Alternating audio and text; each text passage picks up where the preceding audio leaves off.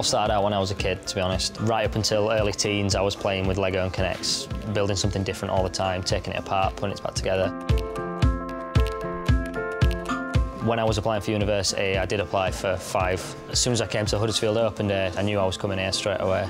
The main thing that attracted me was the lecturers, talking to you directly and just wanting to get to know you, more than just being your lecturer, actually wanting to know who you were.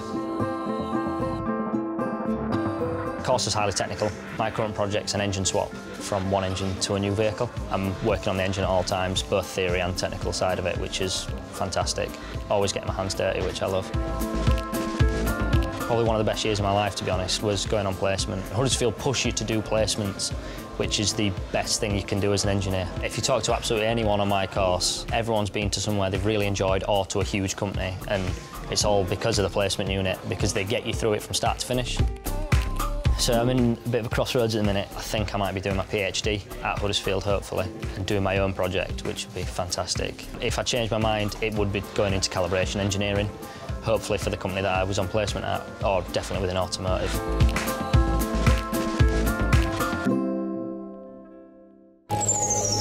The University of Huddersfield, inspiring tomorrow's professionals.